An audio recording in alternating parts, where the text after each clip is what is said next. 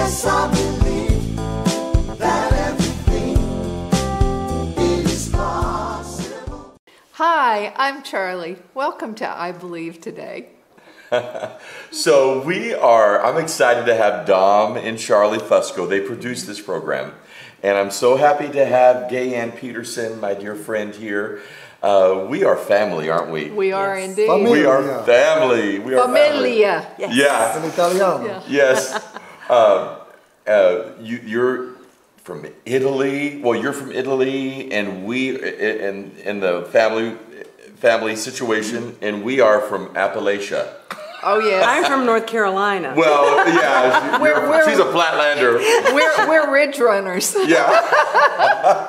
She's from Knoxville, and I was born in Wilkesboro, North Carolina, about 30 minutes from Boone. Yes. Right in the mountains. Yes. So, but we are going to do something very unusual today. We've been taping today programs for I Believe, but we're going to do something. People have written down questions, people have written down subject matters, and we have no idea what they are. So they were put in this basket, and we're going to open them for the first time. Honestly, we have no idea what they are. And either they're a subject matter or a question. What would be fun is if we decided who was going to answer first before we open it. Can I phone a friend? What?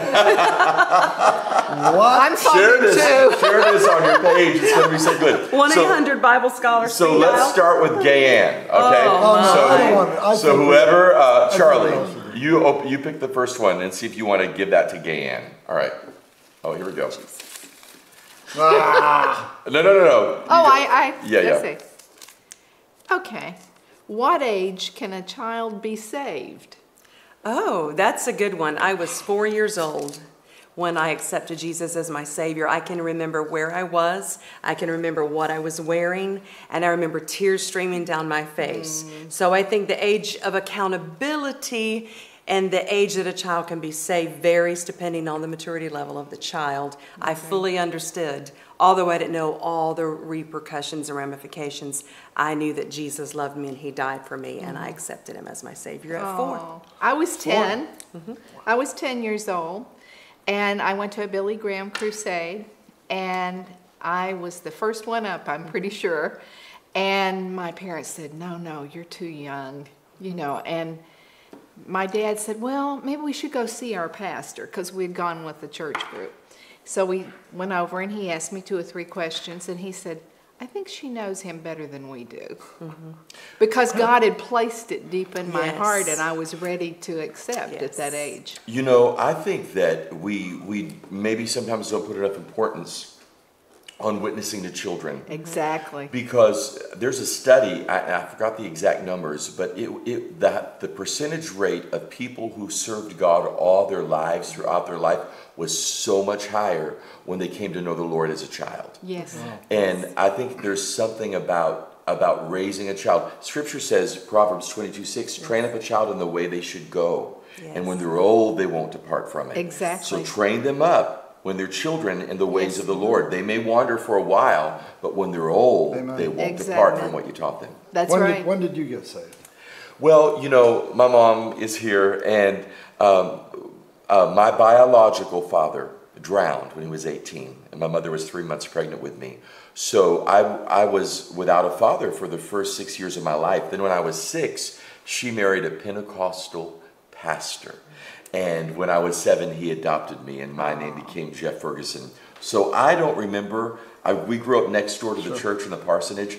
I don't remember a conversion moment, but in the middle of the night when I was 12 years old, God filled me with His Spirit. I received the baptism of the Holy Spirit when my dad laid his hand on me and prayed for me.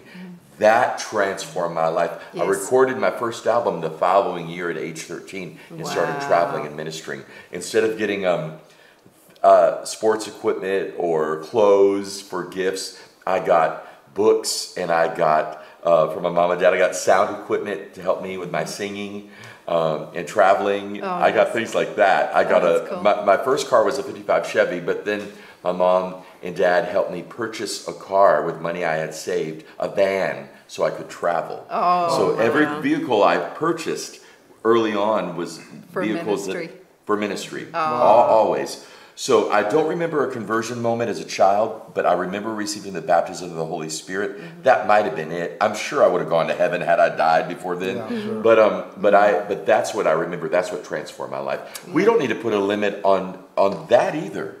Receiving the baptism of the Holy Spirit. I was How old were you? 6 years old. You were 6. My daughter was 5. In the van, she started speaking in tongues. Wow. Yes. I got saved at 30, but then I started shaving in the 3rd grade, so I don't know. Those Italians and the Mediterranean Yes, thing. that's right. Yes. Men and women. That's right. Exactly. I did not like that at all. For shame on you. By the way, I was not born in Italy. I was. No, right. But you're very Italian. Yes. Dominica Fusco. All right. So, speaking of Italian, so No more jokes. no, it's not a joke. Not a joke. So this week, yesterday, we Dawn and I officiated the funeral. That was of. amazing. You were there. That's Yes, right. it was amazing. Good Italian family. Good Italian family. They all serve the Lord. Yes. And one of them's a judge. One of them. I mean, it's just a beautiful, beautiful family. They came in from around the country to be here. But it was so funny because they were very Italian, born in Sicily. Yes, yes. Yeah, and an arranged marriage. Yes. And he Exactly. came here to get her, and she had come from Sicily. So they're from the same part of central Sicily. So, but anyway, when he first had his heart attack and he was in the hospital, I would say last part of November or December maybe, Dawn and I went to see him by myself. And I went to the hospital, and Marilyn, the daughter, a few years younger than me, he said he was 79, and Frank on the tubes in the bed, and his little Italian wife, Dolores, you know Dolores, Yes. was there. Bless her. And I walked in, and I don't know what it is, but there's something about feet. When I walk into a hospital room or I'm praying for someone, I grab their feet. So there he was, little Frank was little, there he was with the tubes, and Marilyn, his daughter, and his wife, Dolores. And I went in there, and they were so glad to see me, and I just grabbed his feet. He shot up in the bed with those tubes. It was like, no. And Marilyn was like, and Dolores said, Nata the Vita. So he's extremely ticklish. Oh my. I got to tell you something, by the way. A friend of mine said one time, I got to tell you, he says, I've got an Italian joke. And I said to him, well, I'm Italian. There was a pause, and he said, in that case, I'll tell it a lot slower.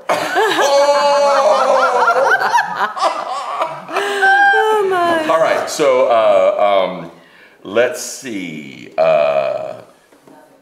Gayanne, why don't you pick one for Charlie? Okay. We don't know what they are. People wrote these down. What does it mean to have God's DNA? Ooh, that's good.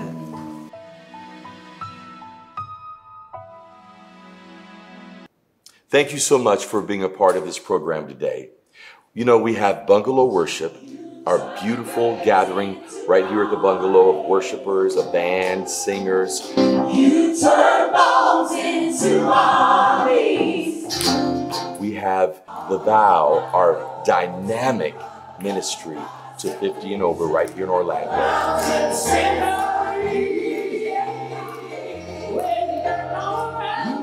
Tabitha's ministry, our victorious ministry for widows. Then we have Jeff Ferguson Ministries, which is our daily I Believe program every day at 1 p.m. on YouTube or Facebook, different social media platforms. Thank you for supporting this ministry. This is a healing place. This is a healing